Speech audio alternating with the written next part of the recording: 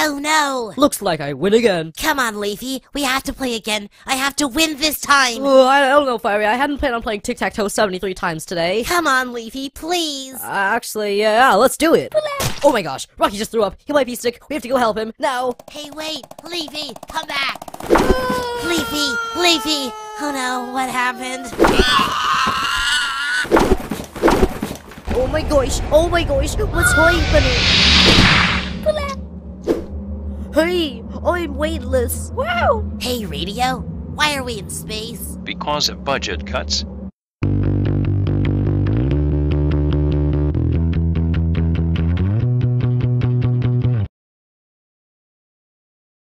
Hey, Ice Cube, look! It's the Big Dipper! This star's for you! Thanks! Oh no, what happened to the Big Dipper? And why are Bubble and Ice Cube playing catch? Be quiet. Even though we are in space, everything is still the same. So we will still have cake at stake. The points are gone, we are free of them now, but we look on to the moment that we see the next slice of cake, a step closer to the prize brought on by Cake at Stake. Well, I learned that a normal cake would explode in the vacuum of space, so instead, I got an ice cream cake. Yum! Wait, how would that make any difference? Hush! If you get cake, you are safe. Otherwise, you are eliminated. Bubble, Rocky, Fiery, and Leafy had immunity, so they get cake. I know you love ice cream cake, Bubble, so I'm giving you my cake. Thanks! Now it's down to David, Spongy, and Ice Cube.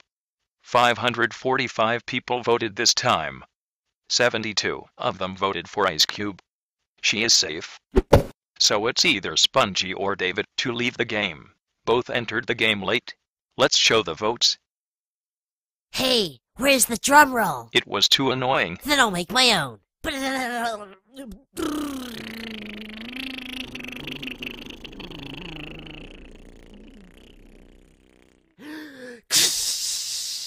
Spongy gets a cake.